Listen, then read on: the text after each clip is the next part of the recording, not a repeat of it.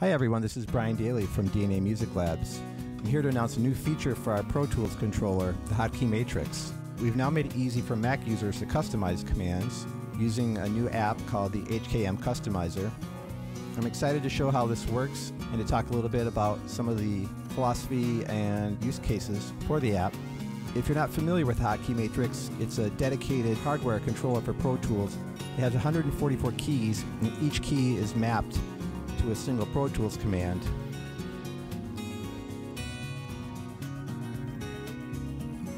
Customization has been a long requested feature, and it's something we haven't focused on, even though the hardware has always allowed for customization, in part because the Hotkey Matrix has a very particular philosophy which contrasts with a lot of other controllers.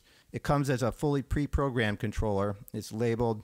It also does not require any extra software to run, which means it's really lightweight and can be used in almost any other Pro Tools environment with other software protocols like Yukon or Huey or other hardware-based controllers. So we really wanted to make sure that any customization feature we added did not detract from the simplicity and user-friendliness of the device. With that, let me show you how you can easily assign new menu commands to the keys on the Hotkey Matrix. We'll go over here and we are going to open up this app called HKM Customizer. And you'll see here on the screen a graphical representation of the layout of the Hotkey Matrix with certain keys in color. So anywhere you see a colored square means that represents a key you can customize. I have 3 commands I want to add to the Hotkey Matrix. In essence, I'm going to substitute them for some commands that I'm not using so much right now. So I'm going to work with these keys right here. These are the send A, B, and C keys, and I'm going to assign them new commands. The keys we want are right here, starting with key labeled D7, which is row D, column 7. The first command I want to add is split track into mono. So to do that, I'm going to click on the key. It tells me that the current menu command on that key is send A. And I just click here, this highlighted button, which says customize assignment. And now I pick the menu that the command is from, the new command, track, and the command itself, split into mono. Hit OK. And now I get a dialog saying I have assigned the Pro Tools menu command track split into mono to Hotkey Matrix key D7. Hit OK. We're done.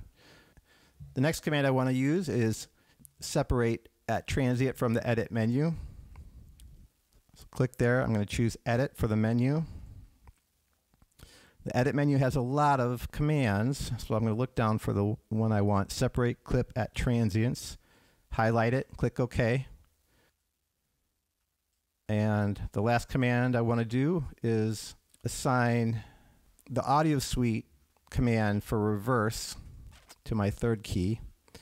So I choose audio suite menu, and now I'm going to look for it's labeled Avid reverse because it's an Avid audio suite plugin. Click OK, and now I've done that. So let's check if these assignments have really worked. We're going to open Pro Tools. Okay, I've got a couple loops, and we're going to do some creative editing here using our new commands that we've assigned.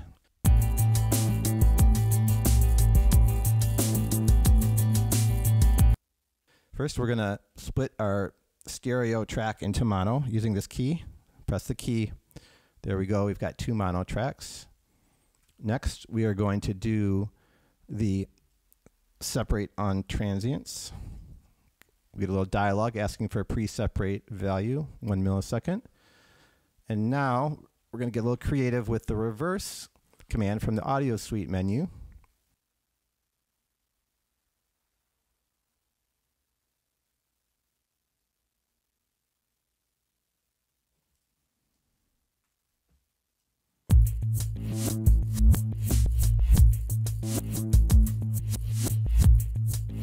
Okay. Let's do the same thing with the left side of the loop. So again, we'll press this key here to trigger the separate at transient edit command. I'm just kind of randomly picking some loop slices. Let's do a couple more. And the reverse audio suite plugin is still open, so we'll just use that. All right, now let's take these 2 mono tracks. We'll just slide the regions back up to our stereo track. And that's going to be our new loop.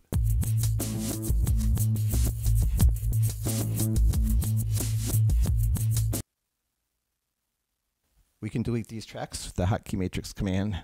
Convenient. Delete tracks. Now let's do a similar type of editing on our stereo guitar loop here. We'll split it into mono. Got some slices.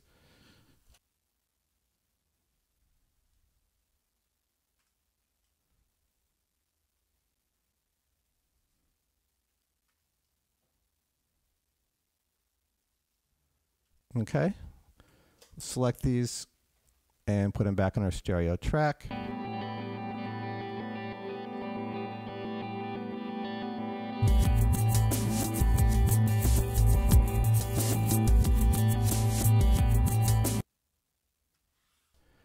And so there we have a little example of a hypothetical workflow in which I wanted to substitute for some of the default commands on the hotkey matrix for ones which would fit with my current task. So one of the things you might have noticed there was that I did my command customization while Pro Tools was not open, and you can use the Customizer app to customize while Pro Tools is open. It does have one slight difference. It works exactly the same, but you'll see the interface do an extra step. So let's say we want to assign a new command to this key. Select that, Customize Assignment, and we're going to go to the Setup menu, and we'll do Setup I/O. Okay. So my actions are exactly the same. The extra little step you see when the interface is moving is just needed when Pro Tools is open so that the assignments stick. All right, so let's go check and see if our new command worked. So if it works correctly, when I push this key, I should get my I/O setup window, which I do. Now I'll show you how I've got my own hotkey matrix set up. There's a handful of keys that I have customized using the Customizer app, and I'd also like to share with you some perspective on the subject of user interface customization in general and the hotkey matrix in particular. So one of the main issues is labeling, and I have found to make effective use of this kind of keyboard shortcut tool, I can't remember too many generically labeled commands. I do use a lot of macro software and have some keyboards that I use to trigger stuff, and I could probably remember 5 or 6 macros or shortcuts that I've programmed on the fly. After that, I start to forget, and if I forget what I have programmed on the key, it really kind of blows the efficiency of the workflow away. So labels are pretty important. They help you learn and memorize shortcuts so much faster. And so I've gone ahead and started making labels for some of the many commands in Pro Tools, and I've made a template which I'll share with users over time. I expect to fill those labels in. Essentially, I just print them out on an inkjet printer on white paper and put them under the clear plastic keycap. I really do find that the hotkey matrix covers the vast majority of my functionality, so it wasn't like there was a lot of commands I was missing, but I'll show you some of the ones that I picked that have been useful to me. So I have a shortcut for the MIDI editor lane that shows at the bottom of the edit window, which is an alternate type of MIDI editor. There's also still the normal shortcut for the MIDI editor window, and depending on what I'm doing, I like to use one or the other. I've got a shortcut to show hide clip name. That's a command from the view menu. Got a key dedicated for the separate at transient and reverse clip that I showed you in the last section. Some write to current automation, some trim shortcuts, and this is the bypass insert command, which is pretty handy for checking out your processing. But obviously there's a lot of commands and you're never going to be able to get them all on there. So currently what I'm doing is I've dedicated 2 keys for sort of on-the-fly reprogramming, labeled user 1 and user 2. And for example, they're currently set to switch the solo mode. So if you press 1, you've got the solo latch, and you press user 2, it'll switch back to XOR solo mode. If I'm tracking, I like to be able to switch on delay compensation or switch on and off low latency monitoring. So I can just quickly go over to the customizer here and reprogram those keys. So that's on the option menu, and I'm going to go to program this for delay compensation. Okay. And I'll set this one up.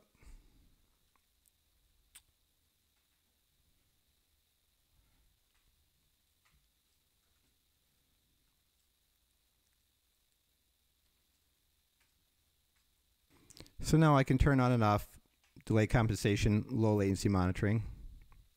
Just to quickly show you, they're both on. Now they're both off. One of the current limitations of this first beta version is that there's sort of this somewhat random selection of keys that you can use to customize. And the reason for that is that I didn't want to change the fundamental operation of how the hotkey matrix works. At core, it's a dedicated hardware controller, and each key is dedicated to a single command.